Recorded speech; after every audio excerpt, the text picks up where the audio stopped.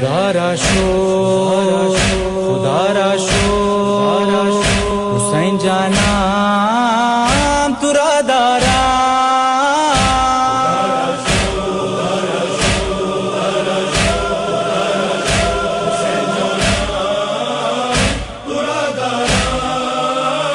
हुसैन जाना बरा है तू सरो जाना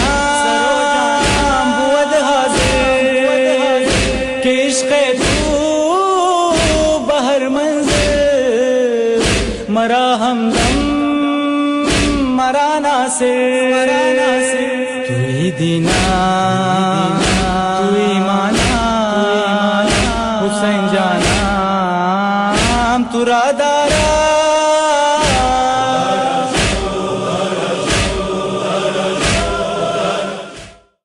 أعوذ بالله من الشيطان الرجيم بسم الله الرحمن الرحيم الحمد لله رب العالمين بارئ الخلائق أجمعين باعث الأنبياء والمرسلين ثم السلام والصلاة على سيدنا ونبينا أبي القاسم المصطفى محمد وعلى أهل بيته الطيبين الطاهرين ولا سيما بقية الله في الأرضين وحجته في العالمين واللعن على أعدائهم من الآن إلى أبد الآبدين فأعوذ بالله من الشيطان الرجيم إن الذين كذبوا بآياتنا واستكبروا عنها لا تفتح لهم أبواب السماء ولا يدخلون الجنة حتى يلج الجمل في سم الخياط وكذلك نجزي المجرمين لهم من جهنم مهاد ومن فوقهم غواش وكذلك نجزي الظالمين صدق الله العلي العظيم اللهم صل على محمد وآل محمد وعجل فرجهم الشريف اللهم كن لوليك الحجة بن الحسن صلواتك عليه وعلى آبائه في هذه الساعة وفي كل ساعة وليا وحافظا وقائدا وناصرا ودليلا وعينا حتى تسكنه أرضك طوعا وتمتعه فيها طويلا اللهم صل على محمد وآل محمد وعجل فرجهم الشريف. Greetings of peace. Assalamu alaikum أيها المؤمنون والمؤمنات ورحمة الله تعالى وبركاته. Ya Ali Madad. We are going to continue our discussion in regards to Aisha and the verses of Quran that are pertinent to her, and we are going to base our discussion on Umari sources as we want to address the Umari audience. However, before I continue further with this subject, there's an important issue that I need to explain. When we speak about Abubakr and Umar and Uthman and Aisha and other important personalities that the Umari congregation evince great admiration and respect towards them. And we bring forth plethora of evidence and proofs and undeniable arguments from their own books that these individuals are not as holy as the Umari congregation would claim. Rather, these individuals' characters are stained with ignorance, with oppression, with sins, and with debauchery and with depravity that's not becoming to any Muslim, let alone to the Imams of the Muslims. When we bring this mountain of evidence, this undeniable, clear evidence from their own books that proves to them that Abu Bakr and Umar and Uthman and all these individuals were not as great heroes as they thought they were, what reaction do we see from the Umari scholar? The Umari scholar has two choices. Either he accepts the Shia arguments, and that would mean that his madhab has been invalid and has been a blasphemy and a defiance of Allah subhanahu wa ta'ala and the Nabi sallallahu alayhi wa sallam from day one. That they cannot do. Or they have to come forward and bring counter arguments to reject our points, to reject our proofs, and that's not possible for them either. So what do? They have to save face before their audience, before the world, before the other people. If it's possible for them to, obviously throughout history, to silence the Shia speaker through the sword, through murder, through violence, they'll resort to that, obviously. If that's not possible for them, as in our age, in many occasions it's possible for them, but in certain occasions it's not immediately possible for them. It's not that easy. So, what is the response? They would say, to save face, their response is that this person is insulting the Sahaba. He has been using profane language. He has been using obscene language to Sahaba. Allah subhanahu wa ta'ala is pleased with Sahaba. He has declared that all of them will go to Jannah, and this person, he is talking against Sahaba. He is calling them that they deserve the fire of hell. He has been blaspheming, he has been insulting, he has been using foul language towards the companion of the Rasul sallallahu alayhi wa sallam. Therefore, we are not going to talk to him. He is not worthy of our conversation. We are going to simply ignore him. And he does not have knowledge either. So, accuse the opposing party of being profane, of not being worthy of conversation, and or being ignorant or having psychological issues. That is their approach they would take, and it's very common that we see today. This is the same approach the kuffar of Quraysh took with respect to the Nabi sallallahu alayhi wa sallam when he brought his divine message from Allah subhanahu wa ta'ala. When the Nabi sallallahu alayhi wa sallam declared his nubuwwah in his risalah, and that he is the messenger of Allah, salamullahi alayhi wa ala itratih, the people of Mecca were mostly idol worshippers. So they saw the Nabi sallallahu alayhi wa sallam has come with a new religion, that he declared all their gods, all their idols to be false, to be fake, to be worthy of nothing, to be trash. They have to be thrown away. They are trash, nothing more. And the Nabi sallallahu alayhi wa sallam came with a very rational, very logical message, that he would argue that you made these gods from stones, from clay, or from wood. You carved these idols, and these idols cannot push away any harm from themselves. How could they benefit you or take away any harm from you? How do you expect something that does not answer to you, is not living? How do you expect it to be all-powerful and almighty and worthy of your devotion, worthy of your humility, and worthy of your worship? The message was very rational, and the Nabi sallallahu alayhi wa sallam called them to the deen of Ibrahim alayhi salatu wassalam, to the deen, to the religion, to the Allah of Ibrahim and Ishaq and Ismail, that the Arabs knew that they were true prophets of Allah, through messengers of Allah subhanahu wa ta'ala.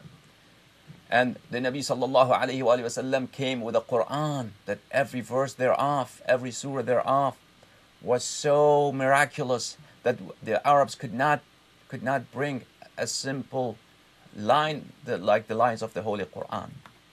The Arabs, although they were very eloquent and they're very well versed in Arabic eloquence, in Arabic prose, in Arabic poetry, nonetheless, when they heard the Quran and listened to the Holy Quran from the voice of the Nabi sallallahu alayhi wa sallam, they were mesmerized by its beauty, by its eloquence, by its wisdom.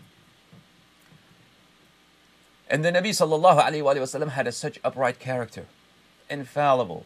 He was kind, he was well-mannered, he was always truthful, he was so reliable that he was called Ameen even before he declared his prophethood, sallallahu alayhi wa sallam. They all knew him, they knew his family, they knew his forefathers, that his family is such a respectable and honorable family. And they knew that the Nabi sallallahu alayhi wa sallam had never, ever in his life, ever claimed something that was not true, never uttered a lie in his life. So they knew the Nabi sallallahu alayhi wa sallam is not wrong. They knew. And the Nabi sallallahu alayhi wa sallam displayed so many miracles other than the Holy Quran. The Nabi sallallahu alayhi wa sallam would take a handful of pebbles, rocks, and these rocks would say the tasbih and glory of Allah subhanahu wa ta'ala, the rocks. People would hear that. Nabi sallallahu alayhi wa sallam would signal to a palm tree. The palm tree would tear the earth and come to the Nabi sallallahu alayhi wa sallam and declare that he is the Nabi of Allah and there is no other God except his deity and his Allah. Allahumma salli ala Muhammad wa ala Muhammad. The Nabi sallallahu alayhi wa sallam, animals, wolves and camels, people saw that they would talk to him and address him and testify to his nubuwwah and testify to his risalah. The Nabi sallallahu alayhi wa sallam pointed towards the moon, and the moon is split into two, and then it came back together. So many miracles the people of Mecca saw, like the Qawm of Bani Israel and the Qawm of Fir'aun, the nation that followed Fir'aun. They saw that Musa ala nabiyina wa alayhi salam has so many miracles. He dropped his stick and it became a huge serpent. And this huge serpent, it swallowed all the magicians and their tricks and the sorcerers, whatever they had and they had come up with. And they saw that Musa ala nabiyina wa alayhi salam, when he takes out his hand is shining. If it's nighttime, it becomes bright because his hand is so bright. Musa ala nabiyina wa alayhi salam signaled with, or struck with his stick to the river, and the river split 12 pathways for the 12 tribes to pass through. And Banu Israel knew that he is the messenger of Allah subhanahu wa ta'ala. Nonetheless, they always asked him to make idols for them, for Bani Israel. Not only the people of Fir'aun who did not believe in Musa ala nabiyina wa alayhi salam anyways and who were destroyed, but also Banu Israel, the children of Ishaq alayhi salam. Anyways, people saw all these miracles and they knew the person who has brought these miracles, he is truthful and he has an upright character. And what he says is very rational, makes sense, and touches the heart. Nonetheless, they did not want to accept his message. The people of Quraysh likewise. They said that the Nabi sallallahu alayhi wa sallam is crazy. He has psychological issues. The Nabi sallallahu alayhi wa sallam has gone mad, or he is a sha'ir. He's saying things he does not mean. He's just a poet. Or the Nabi sallallahu alayhi wa sallam has very bad manners, that he is swearing at their gods, that he is being profane to their gods, to their deities, to their forefathers. He's calling their gods void and invalid. This is the tafsir of Qummi, Ali ibn Ibrahim Qummi, a Shia tafsir. Let me read to you this narration. Tafsir Ali ibn Ibrahim al-Qummi, he is one of the teachers of Kulayni rahimahullah, the author of Al-Kafi. This is the first volume, published by A'lami Foundation in Beirut at year 1412, 1991, in Beirut. In the tafsir of Surah Al-Hijr, page number 381, the Quraysh, after the Nabi sallallahu alayhi wa sallam declared that he is the messenger of Allah, he has come with a new deen, the new set of laws, with a new way of life for mankind until the day of judgment. And Allah has truly sent him, and Quraysh knew that he was rightful, that he is truthful. Nonetheless, they did not want to accept his message. Until last day, they did not accept his message. They came to Abu Talib alayhi salam. Ya Abu Talib, inna ibn akhika qad saffaha ahlamana wa sabba alihatana. O Abu Talib, your nephew, Abu Talib ala nabiyina wa alihi wa alayhi salam. Salamullahi ala Abi Talib. He was like a father to the Nabi sallallahu alayhi wa sallam. He raised the Nabi sallallahu alayhi wa sallam from the time that he was an infant, from the time that he was born, because when he was born, Abdul Muttalib alayhi salatu wasalam was very old, and Abdullah alayhi salam had passed away, and Abdul Muttalib alayhi salam gave Rasulullah sallallahu alayhi wa sallam to Hazrat Abu Talib alayhi salam's care. So he was like a father. He raised the Nabi sallallahu alayhi wa sallam. Quraysh came to Abi Talib. Inna ibn akhika qad saffaha ahlamana. Your nephew, he has declared that we are irrational, that we are fools, because we are worshipping these gods, these idols. your nephew has declared us to be fools, to be irrational. Our way of life is irrational. Our way of worship is irrational. وَسَبَّ آلِهَتَنَا. And this is important, my dear viewers. And your nephew has profaned our deities. He has blasphemed our deities. He has used foul language in regard to our gods. He has, in other words, he has insulted the Sahaba. He has insulted the gods. Insult. The Nabi sallallahu alayhi wa sallam could never ever use inappropriate words.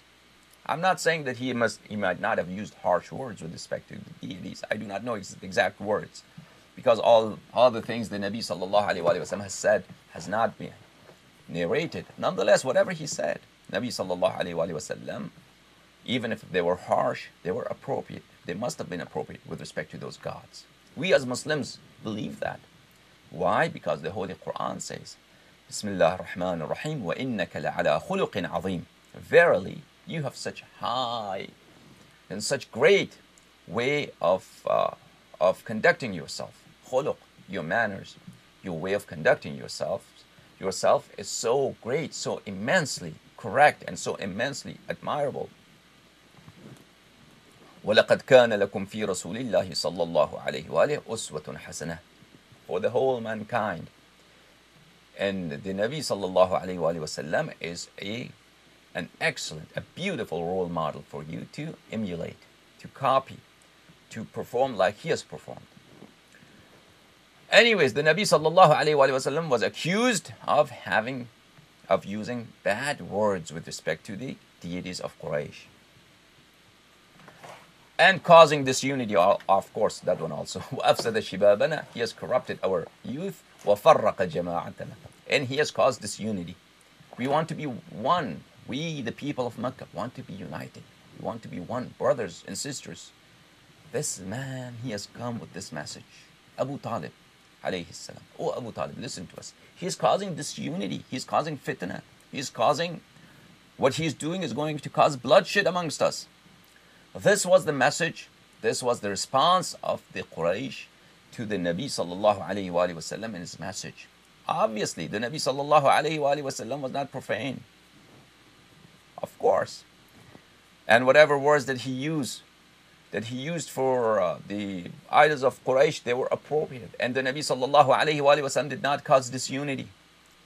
Who caused disunity were the people of Quraysh, because they did not accept a very reasonable, the blessing of Allah, light of Allah, the way of Allah, to be blessed in this life and the hereafter. The Nabi sallallahu alayhi wa sallam has brought to them the sa'adah, the bliss of this life and the hereafter, and they do not accept that. And they are the ones who resort to violence against the Nabi sallallahu alayhi wa sallam. They conspired to kill him in the year 13 from his declaration of Risalah. The kuffar of Quraysh conspired to kill him. The Nabi sallallahu alayhi wa sallam migrated to Medina, not because Medina has a better climate or anything else, because he would have been killed if he had stayed in Mecca. The Nabi sallallahu alayhi wa sallam left Mecca because he had no choice. He would have been either killed in Mecca, or he had to migrate and flee the kuffar of Quraysh to Medina. So they were the ones who were being fooled. They were the ones who were being violent. They were the ones who were being biased and not accepting a very rational message, a very true message, a very evidently true message from Allah subhanahu wa ta'ala. And they were accusing the Nabi sallallahu alayhi wa sallam of being profane, of being blasphemous, of causing disunity, and of insulting them and their gods. The same issue has been narrated, my viewers, by At-Tabari. This is the history of Tabari.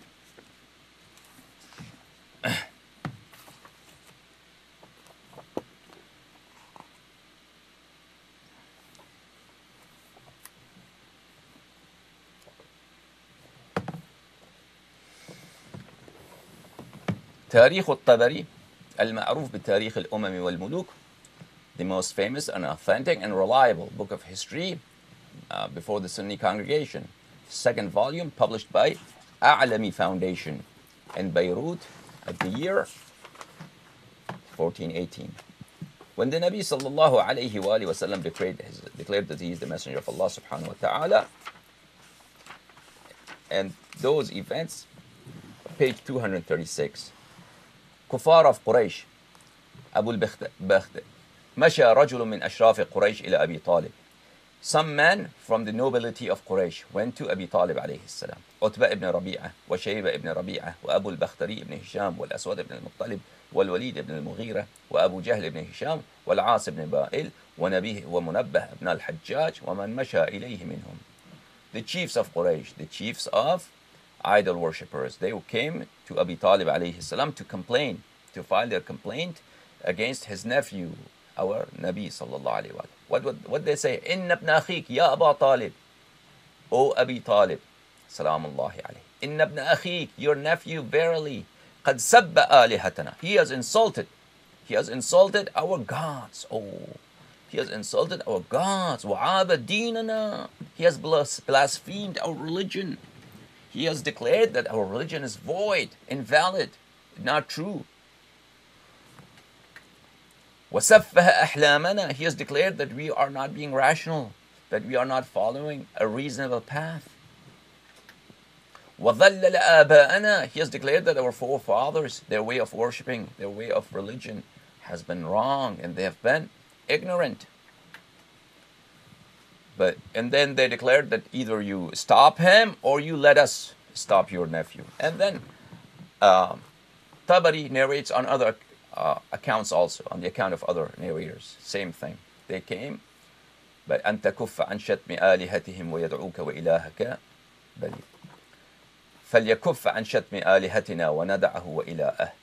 They came to Abu Talib alayhi salam and said, Ya Abu Talib, أنت كبيرنا وسيدنا. Ya Abu Talib, you are our elderly. You are our elder and you are our leader and you are our master. فانصفنا من ابن أخي. You be fair between us and your nephew. فمره فليكف عن شتم آلهتنا. Ask him to refrain from insulting our gods and using profanity with respect to our gods. وندعه وإله. And we will leave him alone with his God. Important thing. The Nabi sallallahu alayhi wa sallam came with irrefutable proofs, with signs from Allah subhanahu wa ta'ala, with miracles, a message that made sense, that was so rational, that was undeniable. The kuffar of Quraysh, they were being unfair. They were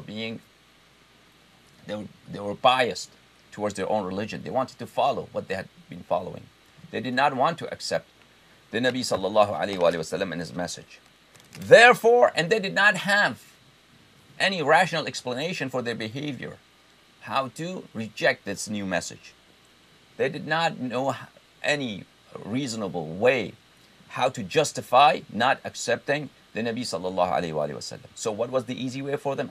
The easy way was for them to accuse the Nabi sallallahu alayhi wa sallam of causing disunity, to accuse the Nabi sallallahu alayhi wa sallam of being profane and blasphemous, to accuse the Nabi sallallahu alayhi wa sallam that he's insulting our gods, our forefathers, our religion, and to accuse the Nabi sallallahu alayhi wa sallam that he is misleading the youth, causing fitna amongst people.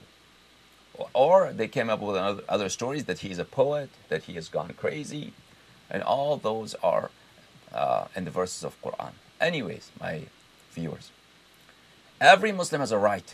No, he doesn't have a right. Every Muslim has an obligation to learn the history of Islam, to learn about Islam, and to know what happened in Islamic history. The Nabi sallallahu alayhi wa sallam did not bring 73 sects. The Nabi sallallahu alayhi wa brought from Allah subhanahu wa ta'ala only one way to worship Allah subhanahu wa ta'ala, and one way to the Muslims should conduct themselves. One Sharia he brought, not various different sects opposing sects. So, and the Nabi sallallahu alayhi wa sallam himself has declared that all my ummah will be divided into 73 sects, and all of them would go into Jahannam except one sect. And let me show you this from the book of Sunan Abi Dawud. Sunan Abi Dawud, authored by Abu Dawud Sulaiman ibn al-Ash'ath al-Sajistani. This book is published by Darul Fikr in Beirut, Lebanon, at the year 1425. Kitab al-Sunnah, page number 860, hadith number 4597. He narrates, Muawiyah ibn Abi Sufyan, he himself narrates, the Rasul sallallahu alayhi wa sallam gave a speech, he gave a sermon. ألا إن من قبلكم من أهل الكتاب افترقوا على 72 ملة. Beware that before you, the followers of Torah and Evangel, the Ahl al-Kitab, the people of the book, they were divided into 73 nations, into 73 religions. Millah is a religion. Into 73 religions, pathways. وَإِنَّ هَذِهِ الْمِلَّةَ سَتَفْتَرِقُ عَلَى 73. And this religion would divide into 73 denominations, into 73 subsects. 72 في النار وواحدة في الجنة. 72 thereof, out of 73, 72 would be condemned into torment of hell. They will go into fire of Jahannam. There will be no difference between them and the idol worshippers. They will go into fire of hell. وَوَاحِدَةٌ فِي الْجَنَّةِ. And only one denomination, only one sect from the Muslims, they will go into Jannah. وَهِيَ الْجَمَاعَةِ. And that is the blessed congregation, that is the blessed group of people, masses of people that you have to adhere to. Therefore, it's the right of every Muslim to know the history of Islam and how, what happened in the history of Islam. So, and that's the only way we would know amongst all these different denominations, which denomination to follow, so we do not end up in the fire of hell. Just being Muslim is not sufficient against the fire of hell. It will not provide us any protection against Allah's chastisement on the Day of Judgment, just being Muslim. There are so many different kinds of Islam. So many different kinds of Islam. And all these various forms of Islam, there is no difference between them and those people who are worshipping idols. They all end up in the same place. Only one denomination will be blessed to go into paradise and to be happy forever and ever and ever. And that is the denomination that we have to find. And that we cannot find in any other way except through research and through understanding and through reading. And that is so simple and that's not difficult. If you pay attention, if you be sensible, and if you leave your biases aside, that's easily done. And this is not possible to study this history of Islam and to explain the history of Islam to our audience without being truthful, without presenting the facts as they are.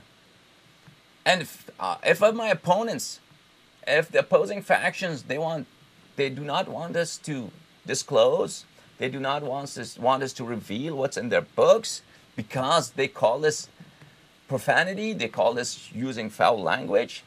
We know the real reasons behind this. The real reason behind this is that these matters are true. They cannot deny it and they cannot reject these proofs. Therefore, they resort to this very cowardly and this very silly way to reject us by accusing us of being profane, by accusing us to be blasphemous, by accusing us to be using foul language with respect to their admirable personalities. And we will study the history of Islam. And the history of Islam, if it indicate to us that a certain person was a bad person, he committed things, he did things that makes him a very, very bad person. It's our right, no, it's our obligation to know that and to tell ourselves and tell our kids and tell our communities that the conclusion of our research based on all of this evidence indicate that such a person is not worthy of your respect.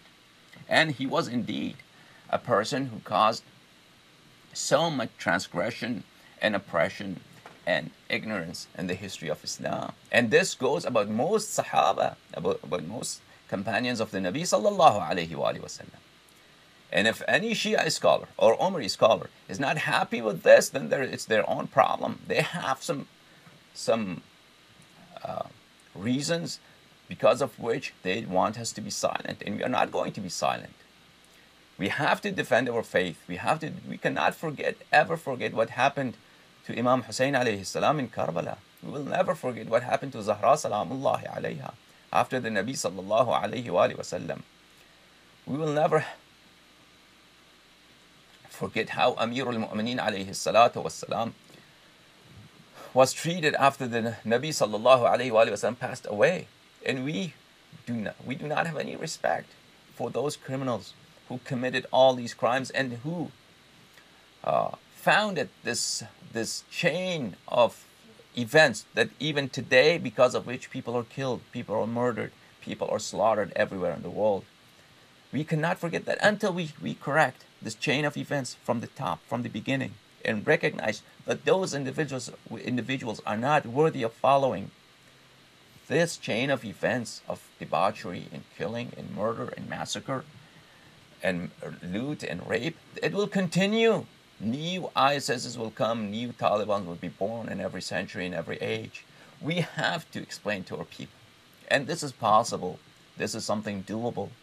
If the Shia ulama do not betray the Ahlul Bayt alayhim as-salam, if the Shia youth do not follow the corrupt ulama who are betraying Ahlul Bayt alayhim as-salatu was-salam, if the Shia youth support Ahlul Bayt alayhim as-salatu was-salam and present the events of Islam, the true face of Islam, to the world and to the other Muslim communities and to the Umari communities, so they know. How was Iran during the time of Al-Allama al-Hilli? How was Iraq during the time of Al-Muhaqqiq al-Tusi? Shias were a small minority, very small minority. Today, Iraq is a Shia majority country. Likewise, Iran is a Shia majority country. Why? Because the scholars, Al-Allama al-Hilli, he devoted himself, Al-Muhaqqiq al-Tusi, and the scholars after them, they devoted themselves to explaining the issues correctly and not hide, unless it was necessary, not hide facts unless it was truly necessary in a certain situation. Those situations are exceptions. It's not the course that always has to be upheld. Thank you so much for watching me. Inshallah tabaraka wa ta'ala. I hope that this campaign that certain individuals and Shia scholars, because they want to be leaders of the world, at least they want to be the leader of the Islamic world. And they will not be the leaders of Islamic world if the Umaris think that the Shia do not like Abubakr and Umar. Therefore, they want the Shia to compromise their faith, their iman, so they could become the Wali Amr al-Muslimin. They could become the leader, caretaker of Muslims. No, we are not going to compromise on our faith. We are not going to hide facts from our children. We are not going to hide facts from the world. We are not going to betray Zahra salamullahi alayha. We are not going to betray Amir al-Mu'mineen alayhi salatu wassalam. We are not going to betray the Imam of the age, Ajalallahu ta'ala farajahu sharif. We are going to defend this faith. We are going to defend the Ahlul Bayt alayhim salatu wassalam. And only Ahlul Bayt alayhim salam, our Imams. Nobody else is my Imam. Nobody else is my Caliph. I don't care how big is his turban. No alim can ever convince me that I have to compromise my faith, that I have to be soft against the enemies of Ahlul Bayt alayhim salatu wassalam. If any one of them thinks that he's man enough, he has knowledge, he can prove that my method and my way of presenting facts is against the Ahlul Bayt alayhim salatu wassalam, I ask them to come forward and talk to me. This is the book of Al-Ihtijaj of Tabarsi, rahimahullah ta'ala. Authored by Abu Mansur Ahmad ibn Ali ibn Abi Talib al-Tabarsi, one of the most important and critical Shia books. Volume 1, published by Uswa Publications in Qom, Iran. In this book, there are several narrations at the beginning of this book. in the beginning of this book. And he mentions his sanad to this book. He narrates from Al-Imam Al-Hasan Al-Askari alayhi salatu wassalam, a number of narrations with the same isnad in the beginning. Said our Imam, Al-Imam Abu Muhammad, Al-Imam Al-Hasan Al-Askari, the 11th Imam, salamullahi alayhi, that my forefather, Ja'far ibn Muhammad alayhi salam, said, من كان همه في كسر النواصب عن المساكين من شيعتنا. Whoever he is dedicated and devoted to defeat the nawasib, to break and to smash the nawasib. Kasr nawasib, smash the nawasib. عن المساكين من شيعتنا. Whoever is devoted and its purpose, he endeavors towards this end, to smash the nawasib away from the masakin min shi'atina, from our poor Shia, from our Shia who are not very informed about their religion, about their deen, about the history of Islam. Al-muwalina hamiyatan lana ahl al-bayt min shi'atina al-muwalin, those Shia who love us, and he smashes those nawasib away from our Shia, hamiyatan lana ahl al-bayt, because he has honor, he has ghayra, he has this strong urge and zeal in himself. He wants to defend Ahl al-Bayt alayhim as-salatu was-salam. يَكْسِرُهُمْ عَنْهُمْ وَيَكْشِفُ عَنْ مَخَازِيهِمْ. Such person smashes them away, smashes the nawasib away from the Shia. وَيَكْشِفُ عَنْ مَخَازِيهِمْ, and discloses their humiliating facts. Disclosing their humiliating facts. يَكْشِفُ عَنْ مَخَازِيهِمْ. He comes and reveals facts about Abu Bakr, about Umar, about Nawasib, that humiliates them, that puts them in shame. وَيُبَيِّنُ عَوَرَاتِهِمْ. And he comes and he discloses their private parts. Awrah is the private part. However, this here is, it indicates humiliating facts. Facts that would make Nawasib ashamed of themselves. If such a person comes in order to smash the Nawasib, he meant, come here, I tell you who is Aisha, who is Abu Bakr, who is Umar. He discloses the facts from their books. وَيُفَخِّمُ أَمْرَ مُحَمَّدٍ صَلَّى اللَّهُ عَلَيْهِ وَآلِهِ وَسَلَّمَ. And such a person comes and smashes the Nawasib, the enemies of Ahlul Bayt alayhim as-salatu was-salam, and then glorifies Muhammad wa ali Muhammad alayhim as-salatu was-salam, exalts Muhammad wa ali Muhammad alayhim as-salatu was-salam, and introduces to people the fada'il, the excellent virtues of Ahlul Bayt alayhim as-salatu was-salam. جعل الله تعالى همة أملاك الجنان في بناء قصوره ودوره. Allah subhanahu wa ta'ala commands the angels in paradise, in Jannah, to construct for him castles, construct for him houses and residences in paradise. يستعمل بكل حرف من حروف حججه على أعداء الله أكثر من عدد أهل الدنيا أملاكا. In proportion to every letter, not every word, every letter that this person uses in this life to smash the nawasib, to glorify Ahlul Bayt alayhim as-salatu was-salam, in proportion to every letter, not every word, every letter of his speech, to build a residence, build a castle for him in Jannah.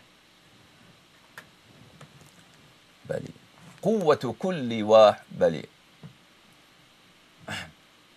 أكثر من عدد أهل الدنيا أملاكا. Not a castle for every letter. For every letter, build castles more than properties in this world. Subhanallah. This is unimaginable. قوة كل واحد تفضل عن حمل السماوات والأرضين. Each angel that Allah subhanahu wa ta'ala commands to construct for this person, each angel has more powerful, is not equal to, no, more powerful than to carry the heavens and the earth. Such giant angels. فَكَمْ مِنْ بِنَا وَكَمْ مِنْ نِعْمَةٍ. Then Imam alayhi salam said, so much construction for him, so many residences, castles for him. So many palaces for this person in Jannah. وَكَمْ مِن نِعْمَةٍ, and so many, so abundant blessings of Allah subhanahu wa ta'ala. وَكَمْ مِن قُصُورٍ, so many palaces and castles for him. لَا يَعْرِفُ قَدْرَهَا إِلَّا رَبُّ الْعَالَمِينَ. The number of these castles, the multitude and plurality of these blessings of Allah subhanahu wa ta'ala. Nobody knows them except Allah subhanahu wa ta'ala. وقال أبو محمد عليه السلام, الإمام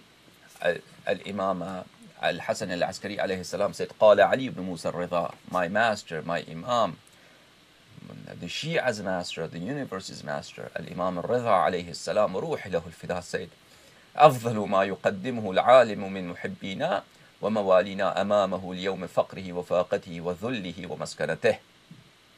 The best thing an alim from the Shia ulama prepares for his day of judgment, that day when he will be poor, when he will be hungry, when he will be lonely, and he will be without any resources, the day of judgment.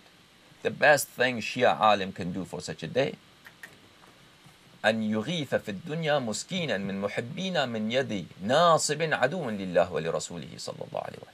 The best thing he can do to prepare for the day of judgment for alim is to help a Shia, to help يغيث, to come to the help of a Shia in this world. مسكينا من محبين, a Shia who is not very knowledgeable in religion, a Shia who is poor in religion, not well informed in religion, to help him. To help him من يد ناصب عدو لله ولرسوله صلى الله عليه وسلم. To help him, to extricate him, to untangle him from the hands of a Nasibi. A Nasibi, that's the enemy of Allah, enemy of Rasul sallallahu alaihi wasallam. And who is Nasibi? Anybody. So many Nawasib in Shia wardrobe. So many Nawasib in Shia wardrobe. Nasibi is not just Ibn Taymiyyah, Ummah TV channel and Takbir TV channel. So many there are Nawasib. Anybody who betrays Ahlul Bayt alayhim as-salatu was-salam knowingly, who know that if I say this, if I do this, this will misguide people, this will hide Amir al-Mu'mineen alayhi salatu was-salam's wilaya, in his imama, in his khilafah. If I do this, if I say this thing, for instance, it will protect the enemies of Ahlul Bayt alayhim as-salatu was-salam. For instance, if I say that please do not mention the bad things about Aisha, about Abubakr, about Umar. Of course, this if I hide myself, I myself hide facts about Abu Bakr and Umar, and encourage others to hide these things about Abu Bakr and Umar, and anybody who says something, accuse him of being the Mossad agent, and anybody who discloses facts about Abu Bakr and Umar and Aisha, accusing of being fasiq, of being blasphemous, of being profane with respect to Abu Bakr and Umar and Aisha. Anybody who says that, of course he's a Nasibi. Of course he's a Nasibi. He's protecting the enemies of Ahlul Bayt alayhim as-salatu was-salam. And taqiyya is not always wajib. Taqiyya is not always obligatory. And in certain instances, taqiyya becomes haram. Taqiyya becomes haram right now. Right now, in our conditions right now, today, if you say we are going to deny that we do la'an of Aisha, of Abu Bakr and Umar, or we do not consider Abu Bakr and Umar to be bad characters, the Umaris are not going to believe you. Nobody is going to believe you. You're just fooling yourself. The world knows that the Shia does not consider Abu Bakr and Umar good characters. Therefore, we have no choice, because we are facing takfir. We are being called kafir because we consider Abu Bakr and Umar of bad characters, of negative characters. Such a situation, if we deny that we are calling them bad people, it will only strengthen the takfiri's arguments. The only correct response to takfir is to bring forth the Shia arguments. to say that yes, because hiding and denying that we use, or that we have a negative belief with respect to Abubakr and Umar is not serving anybody. It doesn't serve any purpose, and nobody will believe us. Therefore, in this situation, we have no other choice but to present the correct and valid Shia point of view. That yes, these people were bad people, and we can prove that from Quran, from Bukhari, from Muslim, from Tirmidhi, from Nisa'i, Musnad Ahmad. So the Imam alayhi salatu wasalam said that the best thing a Shia alim can do to prepare for his day of judgment is to help a Shia from him. Min yadi nasibin aduwin lillah wa rasuli. A nasibi, whether this nasibi is in a Shia form or Umari form. Any person whose actions are against Ahlul Bayt alayhim as-salatu wasalam, he knows that he is fighting Ahlul Bayt alayhim as-salam. Whether his name is Ali, his name is Umar, doesn't make any difference. He's nasibi. To extricate our Shia from the hands of a nasibi who is the enemy of Allah and Allah's Rasul sallallahu alaihi wasallam. Such an alim يقوم من قبره والملائكة صفوف من شفير قبره إلى موضع محله من جنان الله. When he gets up, he stands up from his grave on the day of judgment. Malaika, the angels of Allah subhanahu wa ta'ala, would line up in his respect to receive him and to accompany him from the line of his grave all the way to the doorway of Jannah, the doorway of paradise. Malaika are sufuf, lines of malaika to respect him, to receive him, and to accompany him. فَيَحْمِلُونَهُ عَلَىٰ أَجْنِحَتِهِمْ. Malaika would lay their feathers, their wings under his feet to show humility and respect for him, and carry him over their wings. يقولون مرحبا طوباك طوباك. Malaika say to him, marhaba, marhaba. Well done, طوباك. Tuba is a tree in paradise in the house of Amir al-Mu'minin alayhi salam. Shajarat Tuba is a tree that it's in the house of Amir al-Mu'minin alayhi salatu wassalam in paradise. Tuba laka, Tuba. The tree of Tuba, its fruits, its shade is awaiting you. Subhanallah. Is awaiting you. Ya dafi' al-kilabi anil abrar. Dafi' al-kilab, oh, the person who chased away dogs from the Shia of Amir al-Mu'minin alayhi salam. You are that mujahid, you are that scholar who chased away dogs. You chased away those dogs, nawasib dogs. Ya dafi' al-kilab, oh person who chased away the dogs, anil abrar, from the rightful congregation. You are the one who chased away dogs from the rightful congregation. وَأَيَّهَا الْمُتَعَصِّبُ لِلْأَئِمَّةِ الْأَخْيَارِ. Al-muta'assib, at-ta'assub is to be biased. You were so biased for the A'imma alayhim wassalam. Good for you. وَأَيُّهَا الْمُتَعَصِّبُ, oh person who were biased, who would get angry, who would feel the zeals to defend A'imma alayhim wassalam.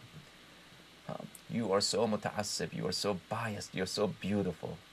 You are muta'assib, you are biased for good, you are biased for the defense of A'imma alayhim wassalatu wassalam. And so many other narrations like this and other books, Al-Kafi and other books. Therefore, inshaAllah tabaraka wa ta'ala, we have no choice but to present the facts as they are in a very scholarly manner, providing proofs. We do not claim anything that we cannot prove. We will bring forth, inshaAllah tabaraka wa ta'ala, proofs from the books of the opposing faction, and inshallah prove everything, because we live in a time that we are facing onslaught, ideological onslaught from the Umaris all over the globe. And it's the Shia scholars' responsibility and their obligation from Allah and Ahlul Bayt alayhim as-salatu was-salam to defend Ahlul Bayt alayhim as-salam. And you know, my viewers, that the majority of Shia ulama, from their maraji' to their speakers on the members, they do not do that. They defend the maraji'iyya, they defend the Hawza, they defend the Iranian government, they defend Iranian politics. But who is defending Ahlul Bayt alayhim as-salatu was-salam? Very few. In an effective manner, who is defending? Who is defending Ahlul Bayt alayhim as-salatu was-salam? Very few. Very few. Those are the chosen ones. Those are the good ones. Allahumma salli ala Muhammadin wa ali Muhammad. Allahumma kun li waliyyika al-Hujjat ibn al-Hasan. صلواتك عليه وعلى آبائه في هذه الساعة وفي كل ساعة وليا وحافظا وقائدا وناصرا ودليلا وعينا حتى تسكنه أرضك طوعا وتمتعه فيها طويلا. اللهم صل على محمد وعلى محمد. يا علي مداد.